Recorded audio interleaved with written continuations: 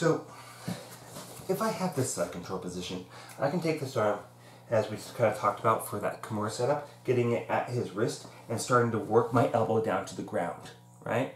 So in this instance, he knows that I'm going to probably be going for that Kimura at this point. So what he might do is he might try to defend that by coming up and kind of hooking my head here. So I've got two options here, right? I pinch, I step around, and I go for this armbar. Or I can take at his elbow on the inside here. Maybe I didn't get this grip very well, right? Maybe he didn't go up high enough. Maybe he's on my shoulder. So I'm going to take and I'm going to bring his elbow down into his chest. And I'm going to keep some weight on that as I start to pull him onto his side, step around, whoop, and here, boom, and I can go for that armbar. So,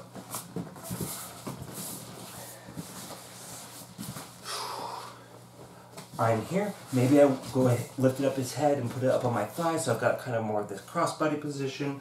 I'm going to start driving this down to the ground, but he knows that I'm going for that Kimura, so he starts to bring it up, and maybe he's pushing on my head, maybe there's some other reason why I can't go for that cutting armbar, maybe he's in too deep, I don't know. So I'm going to grab his bicep, and I'm going to take my elbow, and I'm going to drive it down. So my elbow might end up on the other side of his body, it might end up right on his chest, but what I want is I want to have kind of that bend in his arm with his, and kind of sucking into his chest so he can't get that arm back.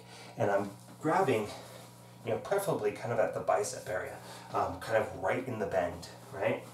So I get that, I'm going to pull him onto his side, so I back up a little bit so that I have room to pull him out on his side. If I'm staying glued to him and I start pulling him up, he's going to run into my legs, right? So I might, you know, bring both my legs back, pull him onto his side, get my knee into that same position as with the far side armbar, and then just finish it exactly like we did that far side armbar. All right.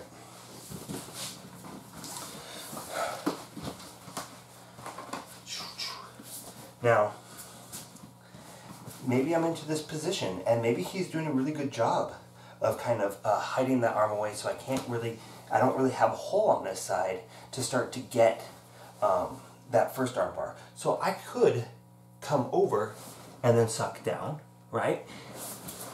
And start going for that same armbar if from the knee ride. So it's just another way of gripping that and getting that armbar from a different position. Okay, so that's what I wanted to cover. Let's go ahead and move on to the mounts. So.